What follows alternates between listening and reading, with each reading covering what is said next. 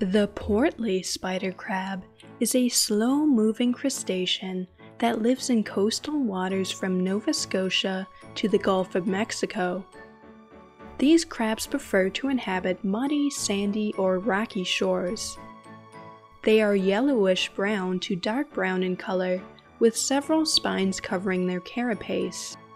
A row of 9 spines is present along the carapace's midline. The carapace is typically about 4 inches wide. The portly spider crab's body is covered with many tiny hairs. The hairs attract algae, sponges, barnacles, and debris. The crabs will even use their claws to attach these items to their body. All these items help to camouflage the crabs. Since they are slow-moving, this is their best defense against predators. Unlike similar crab species, portly spider crabs prefer to walk forward instead of sideways. They are primarily scavengers, spending their time feeding on debris and carrion left behind by other animals. They gather in large aggregations to mate. Female portly spider crabs brood their eggs.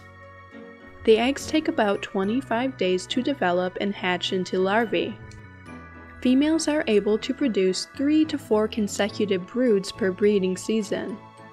Juvenile portly spider crabs may spend a portion of their juvenile lives traveling. A tiny juvenile crab will catch a ride on a jellyfish, such as the cannonball jellyfish, and feed on the jellyfish's tissues. Like all crabs, portly spider crabs must molt in order to grow. The crabs are not considered edible by humans, but a number of fish and bird species prey on them. For more marine facts, click the subscribe button.